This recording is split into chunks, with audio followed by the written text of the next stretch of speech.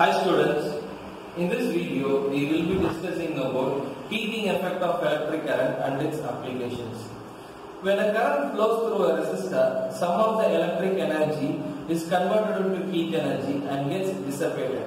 This heating effect of current is known as Joule's heating effect. Thus, Joule's heating effect leads to Joule's law. Consider a current I that is flowing through a conductor which is kept across a potential difference V at a time t. So the work done is given as work done is equal to VIT. In the absence of external effect, the energy is spent in heating the conductor such that the amount of heat is expressed as H. So the work done is converted into heat. So heat is given as VIT.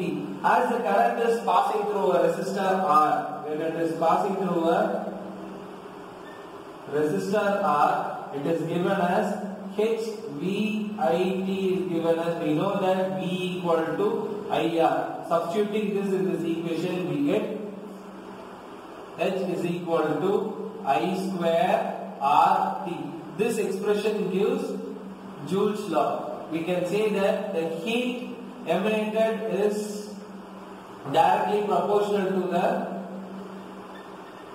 square of the current that is passing through the conductor, resistance, and the time period where the current flows through. So this we call it as Joule's law of heating. Applications of Joule's heating effect. The first one is electric heaters. So in home appliances such as electric heaters, electric toasters and electric iron consist of material which is made up of nichrome, and nichrome is alloy of both nickel and chromium.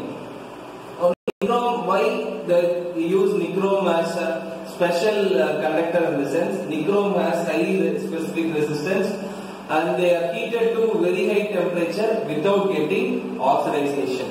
The next is electric fuses. Normally in homes, electric fuses are connected in series and they are used to protect the devices when excessive amount of current flows through the conductors, thus by saving the devices. So the fused wires, normally fused wires are made up of very short length with very low melting point. So normally we will be using lead and copper as fused wires.